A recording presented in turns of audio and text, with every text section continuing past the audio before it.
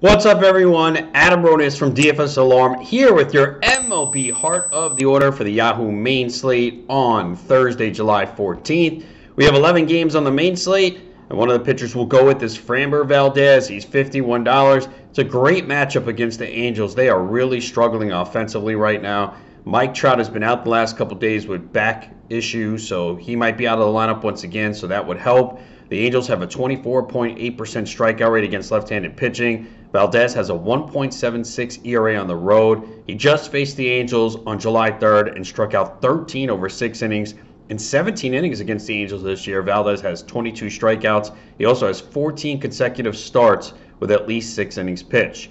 One of the bats we'll go with is Juan Soto. He's $21. He is heating up, 11 hits over his last 7 games for a .458 average, a .958 OPS, and a .620 WOBA. He has 4 home runs over the last 5 games. They had a doubleheader yesterday. He homered in each of those 2 games. He has at least 9 Yahoo points in 7 straight games.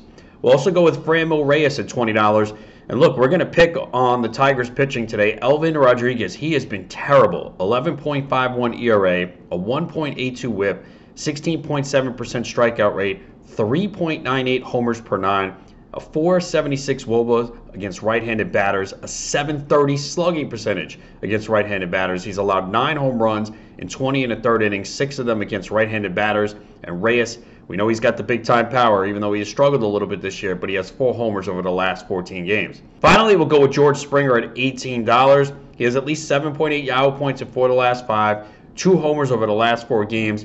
The Royals are going to be really short-handed here. 10 players cannot travel to Toronto because they're not vaccinated. And we don't know who's going to start for the Royals. It looks like it could be Jackson Kowar or Carlos Hernandez. Either way, Toronto is in a position to mash tonight. They scored 8 runs last night in the first game after Charlie Montoya was fired. So Springer leading off in this potent lineup in a good spot here tonight. That is your MLB Heart of the Order here for Thursday. I'm Adam Ronis. Go get that money tonight.